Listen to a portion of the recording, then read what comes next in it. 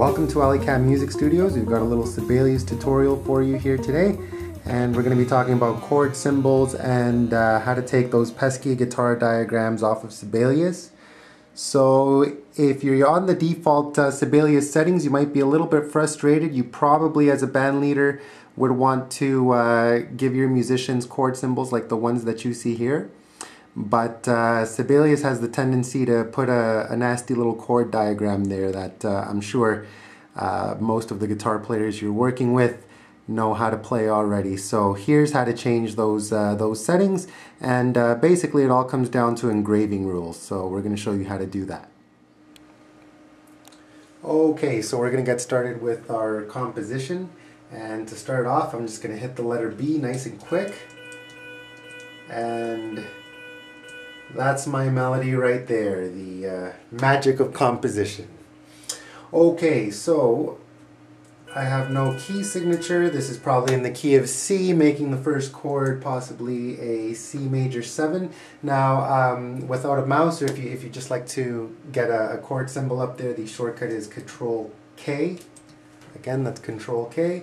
And now I'm ready to type in C major 7.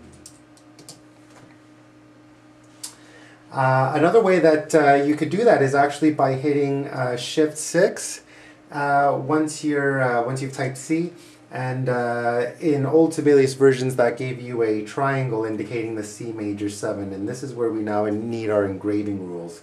So what you have to do is go to the Appearance tab at the top, and then scroll left over to Engraving Rules.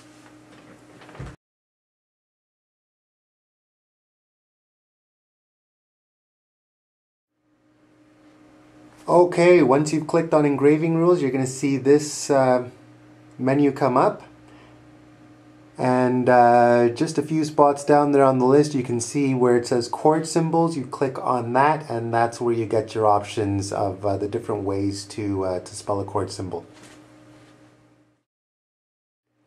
Okay, I don't want to leave you hanging with that C major 7 chord, so I'm going to show you how to change it.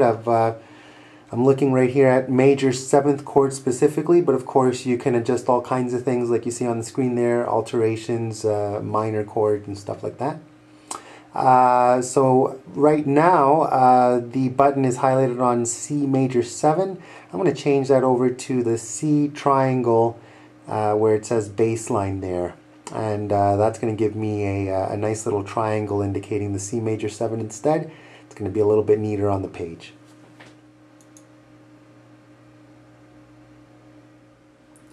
Alright, as you can see now, the world's most interesting melody has a C major 7 chord with a triangle indicating the major 7 instead. That previous menu that we looked at is the same spot where you can add chord symbols, or chord diagrams for guitar students, or take them off if you don't want them there. So I hope that was helpful. Enjoy your engraving rules with Sibelius.